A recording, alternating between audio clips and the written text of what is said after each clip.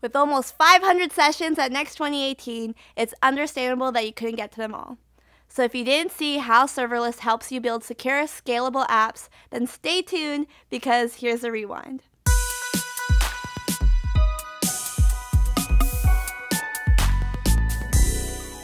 When you're building a cloud application, security is always on your mind. It takes a constant effort to stay ahead of the threat vectors, which can easily burn up engineering time. Thankfully, serverless offerings can help cut down the amount of effort you need. Vulnerabilities can exist in almost every stage of your tech stack, starting with hardware all the way up to your application code. With serverless, everything below your application code is managed by Google, without any actions needed on your part.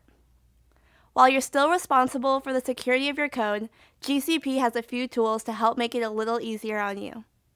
First, Cloud Functions has just released support for max instances configuration, which allow you to reduce your vulnerability to both denial of service attacks as well as the hug of death, where you might inadvertently DOS your own backends without knowing it. There's also improved budgets and budget alerts, which can help prevent against DOS attacks designed to exhaust your resources. Next, Cloud Functions has just rolled out support for environment variables. So instead of leaking credentials by putting them directly in your code, you can manage them from a separate console interface.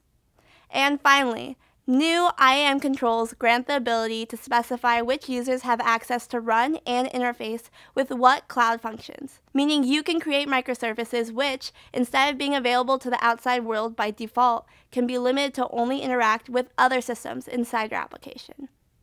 Now, this was just a sampling from the main talk. If you're interested in a larger list of vulnerabilities, as well as some great demos from NPM and Intrinsic, check out the full talk linked in the description below. And don't forget to subscribe to the Cloud YouTube channel for more great Next Rewind content. Thanks for watching.